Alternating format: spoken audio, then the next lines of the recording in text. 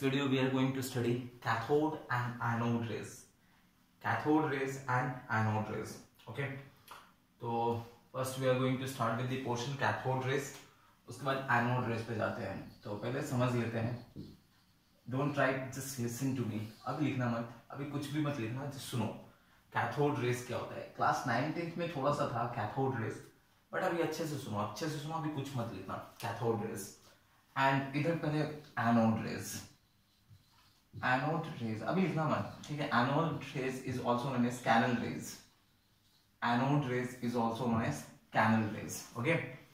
Cathode rays क्या होता है? अभी इलेक्ट्रॉन, ये इलेक्ट्रॉन है, ये इलेक्ट्रॉन है, ये इलेक्ट्रॉन है. ओके? इलेक्ट्रॉन अभी रेस्ट में है.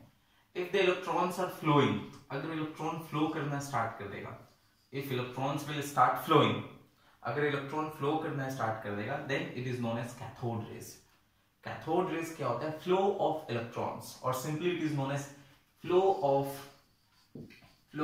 electrons, और इसको बोलते हैं stream of electrons, flow of electrons or stream of electrons. And electron as it is negative charge, therefore cathode is negative charged particles. Cathode is negative. अब यहाँ पे थोड़ा डिफरेंस समझ में आना चाहिए. अभी देखो Cl, it's some negative charge, इस पर नेगेटिव चार्ज है. अगर ये फ्लो करेगा तो ये कैथोड रेज नहीं होगा. ऑक्साइड, इस पर नेगेटिव चार्ज है, अगर ये फ्लो करेगा तो इस पे this is naught cathode rays.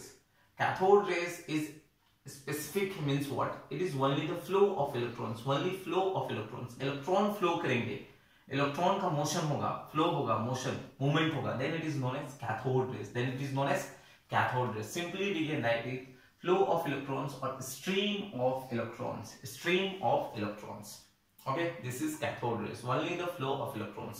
कोई भी नेगेटिव, अब बहुत लोग बोलते हैं flow of negative ions, flow of negative particles. Wrong है. Only the flow of electrons. Cathode rays is flow of electrons and it is negative because electrons क्या होता है? Negative nature. लेकिन अगर हम बोलते हैं flow of negative ions तो ये wrong हो जाएगा, क्योंकि negative ions Cl हो गया negative. अगर ये flow करेगा तो इसको भी cathode rays बोलना पड़ता. ये ऑक्साइड, ये भी negative है, अगर ये flow करेगा तो ये भी cathode rays में आता. बट ऐसा तो नहीं है ना. It is flow of electrons and it is negatively charged because ये इलेक्ट्रॉन कैसा चार्ज होता है? नेगेटिव चार्ज होता है. तो it is the flow of electrons or stream of electrons. Whereas anode rays को देखते हैं, वो flow of electrons होगा तो बहुत लोग बोलते हैं ये flow of protons है. नहीं, ये पूरा सही नहीं है, थोड़ा सा सही है, पार्शियल सही है, पूरा कंप्लीट सही है. हाँ, it is flow of protons as well as it is flow of all positive ions. अब यहाँ पे क्या है? यहाँ पे कुछ ऐसा स्पेसिफिक नहीं है. यहाँ पे flow of, this is flow of positive ions. अब ये flow of positive ions है. अब positive ions H plus, this is proton, अगर ये फ्लो करेगा तो इसको एनोड रेस बोलेंगे. O प्लस, अगर ऑक्सीजन पे प्लस चार्ज हो गया, ये फ्लो करेगा तो इसको एनोड रेस बोलेंगे. C प्लस, अगर ये फ्लो करेगा तो इसको एनोड रेस बोलेंगे. जो भी प्लस हो, anything which has N plus, अगर ये पॉजिटिव हो गया, अगर ये फ्लो करेगा तो इसको एनोड रेस बोलेंगे. तो जो भी पॉजिटिव हो, anything which has a positive charge on it and if it is flowing then it will be known as anode rays. यहाँ पे कुछ स्पेसिफिक नहीं है कि हाँ एक पर्टिकुलर आयन को ही हम एनोड रेस बोलेंगे, ऐसा नहीं है. यहाँ पे anything which any ion which has a positive charge on it and if it is flowing then it will be known as anode rays. But यहाँ पे स्पेसिफिक है. स्पेसिफिक क्या है? अब किसी पे भी नेगेटिव चार्ज होगा, अगर वो फ्लो करेगा तो उसको कैथोड रेज नहीं बोलेंगे. ओनली इलेक्ट्रॉन्स फ्लो होगा तो उसको हम कैथोड रेज बोलेंगे. This is the basic difference between cathode rays and anode rays. Cathode rays क्या है? Cathode rays is flow of electrons, और हम बोल सकते हैं stream of electrons. Whereas anode rays is what? It is a flow of positive ions. It is flow of positive ions. Positive ions, it can be H plus, O plus, C plus, N plus, anything which is a positive charge on it, and if it is flowing, then it will be known as anode rays. Okay? अभी लिखना नहीं, अभी सुनो. This was the first point of difference. दोनों का basic difference समझ में. Anode rays is also known as canal rays. Okay? अब इसका next point समझते हैं. Discharge tube experiment. वो एक इंपॉर्टेंट एक्सपेरिमेंट है और उसी से रिलेटेड बहुत सारे रिजल्ट्स आते हैं. तो देखो, discharge tube experiment for cathode rays पहले समझते हैं. तो discharge tube experiment for cathode rays.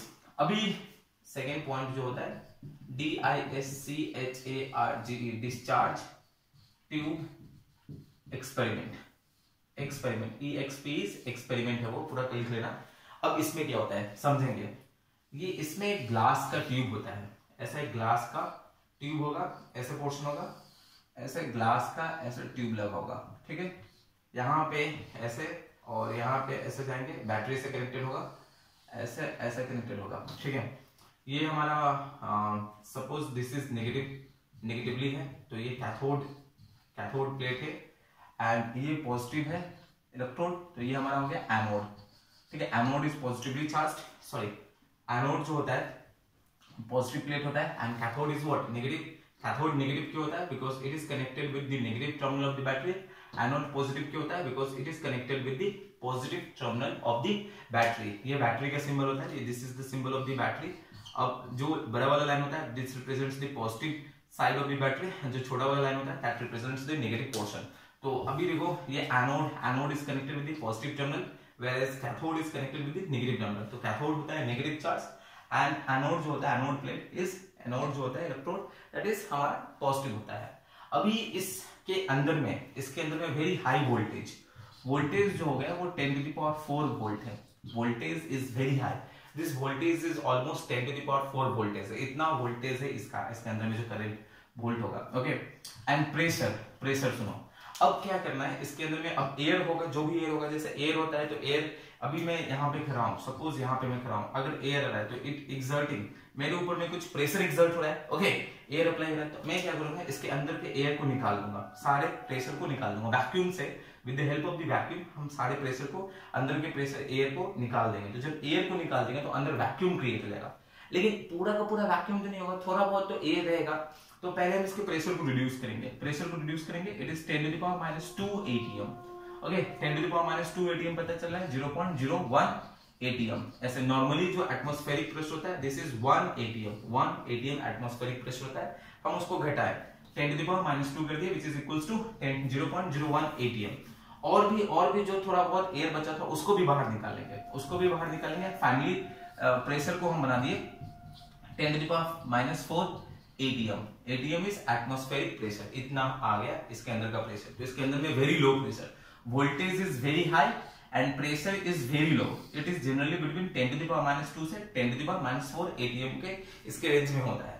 अब क्या करेंगे, ये जो गैप है, इस गैप के अंदर में यहां से हम हाइड्रोजन गैस के अंदर में प्रोवाइड करेंगे, हाइड्रोजन गैस इसके अंदर में इनलेट करवाएंगे, हाइड्रोजन गैस देंगे।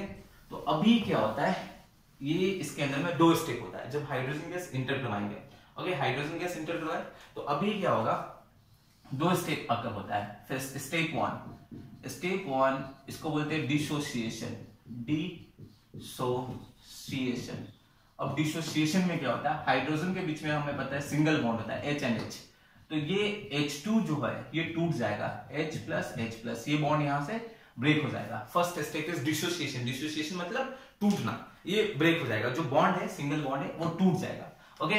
Step 2 is ionisation. स्टेप 2 जो होता है this is ionisation, this one is ionisation.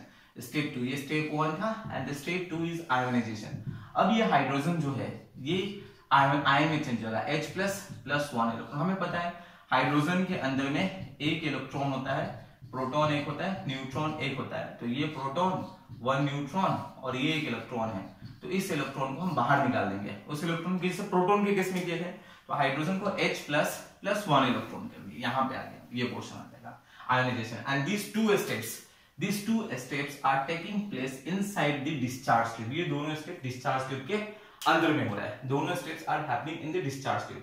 तो इसके अंदर में क्या आ गया, H+ electron minus, H+ electron minus, ऐसे बहुत सारे H+ और इलेक्ट्रॉन माइनस हो गया। अब these are the electrons and this plate is positive, तो ये these electrons will try to move towards this positive plate। तो अब ये इलेक्ट्रॉन जो है इधर जाने की कोशिश करेगा, ये इलेक्ट्रॉन इधर जाने की कोशिश करेगा, ये इलेक्ट्रॉन इधर जाने का, तो फ्लो ऑफ इलेक्ट्रॉन्स हो रहा है। तो इसी को बोलते हैं these are called as cathode rays, इसी को बोलते हैं हम लोग कैथोड रेज। ये पोर्शन हो गया कैथोड रेज, ओके, समझ में आया। तो डिस्चार्ज ट्यूब एक्सपेरिमेंट में this is a glass tube, एक ग्लास का ट्यूब होता है, उसको बैटरी से कनेक्ट किए, एक एंड में कैथोड है, दूसरे एंड में एनोड है। एनोड कौन सा होगा, which is connected with the positive terminal, cathode कौन सा होगा, which is connected with the negative terminal.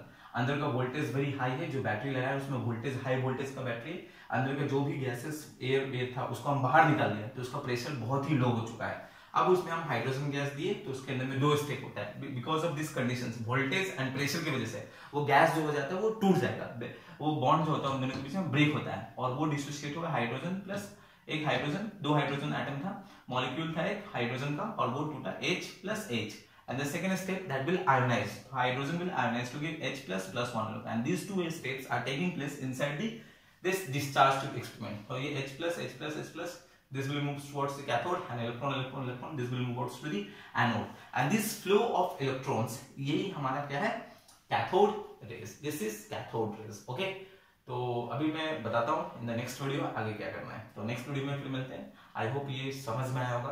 अगर कुछ समझ में नहीं आया तो right in the comment section, then फिर मैं दोबारा समझाऊंगा। Okay, thank you.